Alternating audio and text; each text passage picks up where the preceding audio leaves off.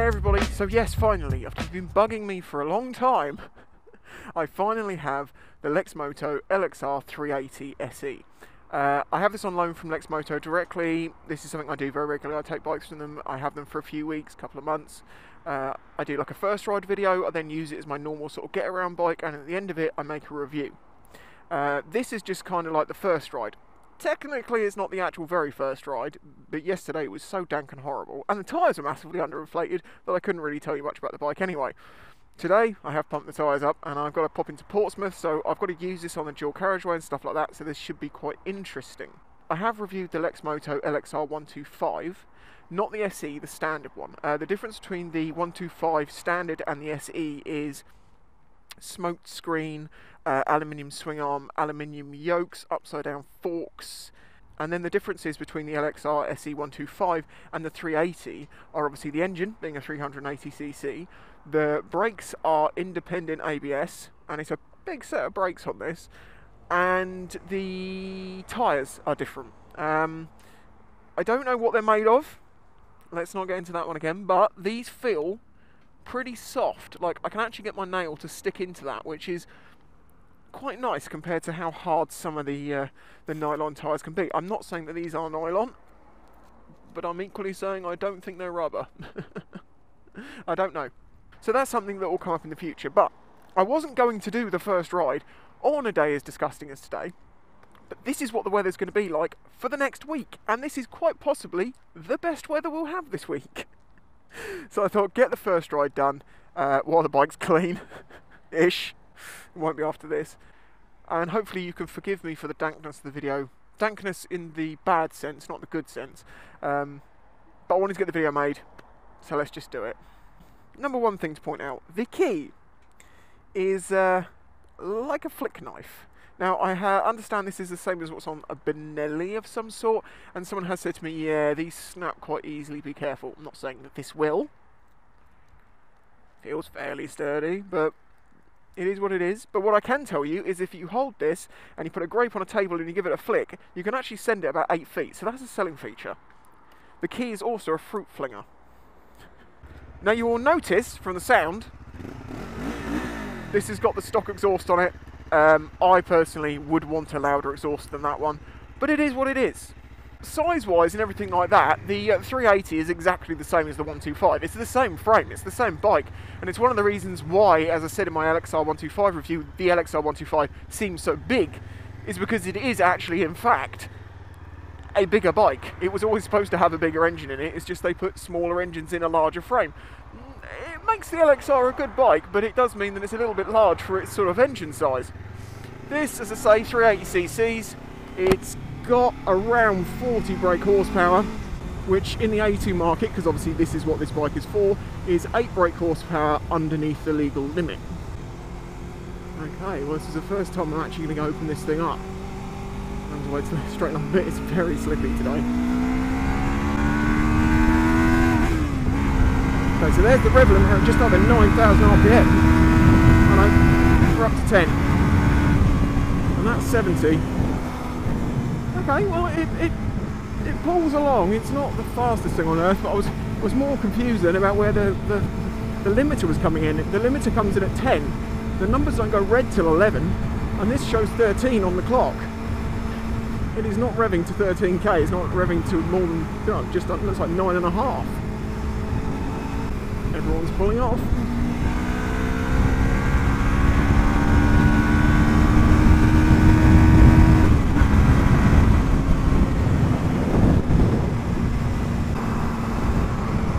What have we got here?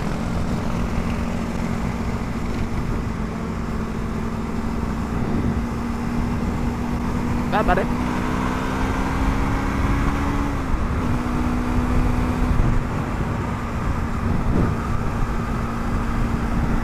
I haven't even got into 6th gear yet, and it has got it. Blimey, at 55, 6th gear is just trundling a little bit. The gearing must be pretty high on this. I'm going to have to check to see how loose the chain is on this, because I'm feeling a bit of a do as I'm getting on off the throttle. I can't imagine it's loose, but it feels that way. Okay, well, going along there, 65, 70 mile an hour at places in 5th gear. I wasn't even using 6th because the revs were low enough. I wouldn't want to have them any lower than that, so that seems pretty good. We will find out more about that in the future, as I say, when I can get out on a day that the weather is not so disgusting.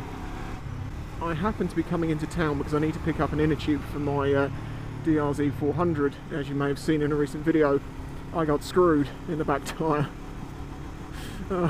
But thankfully, because it is in fact a tubed wheel, I should be able to just put a new inner tube in it. There isn't much damage to the tyre itself, which is great. And I'm steaming up. However, that's not due to arrive in the shop until about 4 o'clock. So I have a bit of time to kill, and I thought, well, let's have a look around Portsmouth. Let's use this bike in the town, see what it's like in a normal commutery sort of situation. Changing lane last minute. About 60% of the people watching this video aren't subscribers. If you want to see more videos on this bike, if you want to see more videos on bikes that I do in the future, hit that subscribe button, help me reach 100k, I would really appreciate it. And also, while you're at it, smash that like button. Regular viewers are saying, what? What did you just say? Let me have this one. Obviously, I'm going to give you as much information as I can when I do the full review of this bike. But for now, I can say that I am 6'4", and this actually seems pretty comfortable for me. Of course, the sizing is no different from the old 125. Let's just check the feet. My feet are completely flat with a bent knee. Like, if I'm on tiptoes, I could almost sit on top of the tank. So don't worry if you're a little bit shorter. I think this bike will be a good one for you. And this is a dead end, which is not good for me. Okay, so for me at my height, doing tight UEs, and he messed me up, I have to get my knee out the way because this comes in so far that my knee's there and, you know, gets hit. That's something I get on pretty much all sport bikes, to be fair, because, you know, it's got these sort of clip-on style handlebars and they come right down here into the tank. I could see someone changing the bars on this to something a little bit higher up, so your more sports commutery style bars, a bit like what I've got on my XJ6.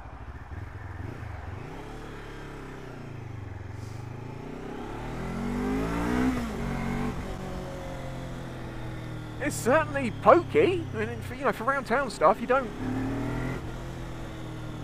need it to be much faster than this. I'd say this engine gets reasonably warm, going on the fact that the fan is full on, and it is absolutely freezing today. And the clutch is nice and light. Obviously, it's got full length levers on it, so that obviously aids to that. It has an adjustable front brake that even on its most out setting, still to my hands feels a little bit close. No, I suppose it's not too bad. Actually, I thought I was going to say it was a little bit close to the bar, but I've got big hands. I've got to remember this. Now, as my regular viewers know, but the new ones might not, my other half has a CBR 500R, and I absolutely love that bike. And I can feel similarities, obviously, because it's a very similar sort of bike, between the two.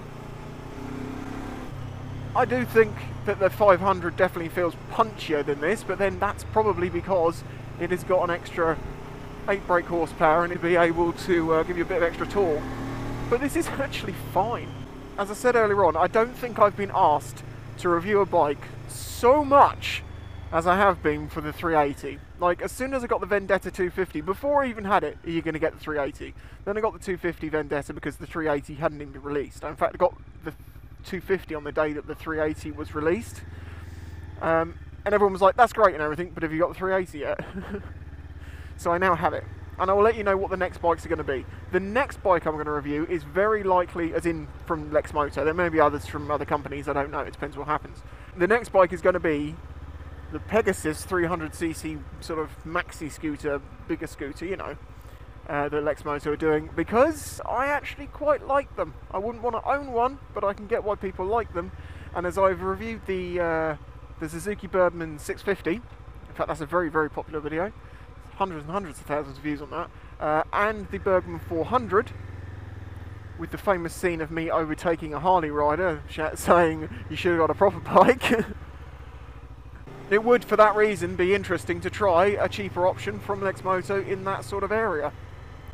The bike after that, that's debatable, and I might put that one up for the vote, because a lot of people want me to do the, is it the Ithaca, or is it the Ithaca? I can't remember. That one. If you know which one it is, you know which one I'm talking about.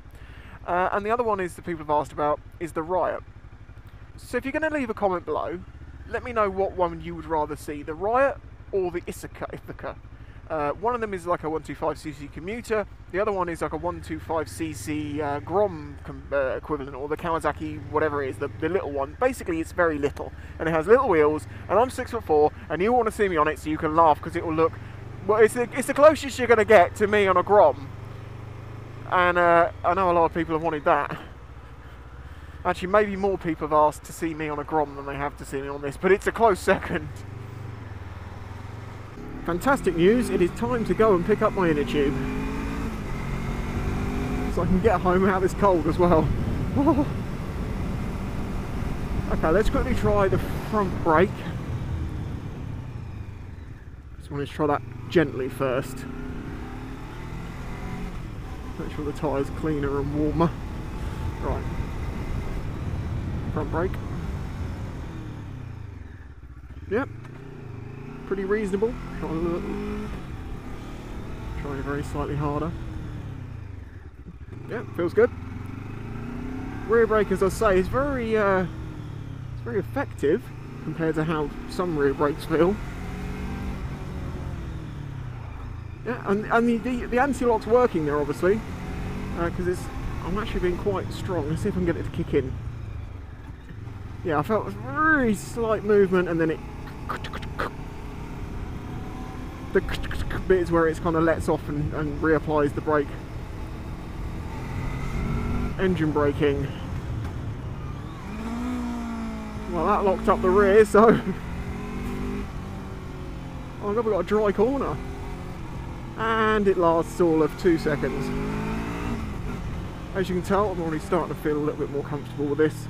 It kind of switches at some point in my brain. I ride a bike for a while, and then all of a sudden you're like, yeah, I get it, I know what this thing's going to do. I feel comfortable with it.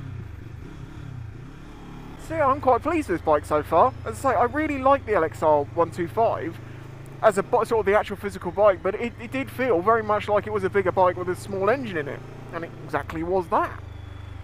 This feels like it's got the engine it should have had in it.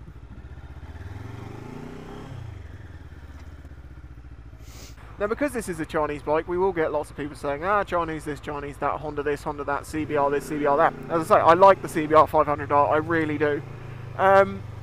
But you can't buy a brand new CBR 500R for the money that you buy this. It's not possible. Yes, you can get second hand, but that's not the same thing, that's second hand. The 125cc market, as I've talked about in the past, is a bit of a nightmare. It's a bit of a minefield with owners not knowing necessarily how to look after a bike. That's not quite as applicable when it comes to the A2 market, because by this point people have made their mistakes on their first bike and then they look after the next one properly. But it does seem that people's expectations is that, oh yes, I basically want every single thing that that bike for instance has, but I want to pay £2 less. You can't have your cake and eat it, as they say. You can't have everything you get on a CBR 500R for £2 less. I'm not sure if it's actually £2, I'm just picking a number out the top of my head. Well, I think it's something like £2 difference. I will at this point give a huge thanks to my Patreon supporters. If you want to consider joining my Patreon, it can be as little as $1 a month. You basically get videos 3 days early, get to be part of the Q&As, and you also get to like PM me and just be part of the community and help support this channel. Anyway, let's call this one to an end, because that camera's about to die and the place I need to go to is only around the corner. So huge thanks for joining me. Don't forget to hit that like button. The LXR 380, very promising. Pretty much everything I thought the LXR 125, but with the engine it should have had. Fantastic. Anyway, thanks for watching. Catch you next time. Bye bye. If you enjoyed this video and the other content on the channel, please consider following the links in the description to show your support.